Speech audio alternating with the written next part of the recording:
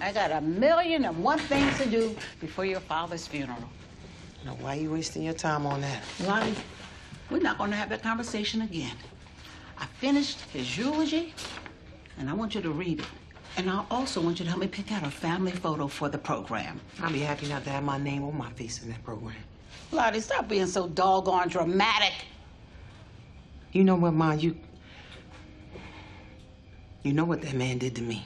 And yet you walking around here like it never even happened. Which is almost as damn bad as him trying to stick his nasty... Oh, no! I don't want to hear that no more. Look, I've done the best I could to raise you and your sister, making y'all into the strong women y'all are today.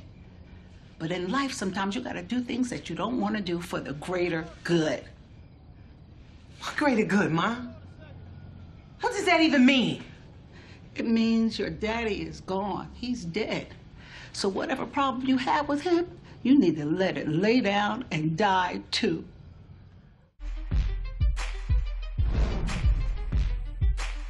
Thanks for watching our video. Never miss a beat by subscribing to our channel below.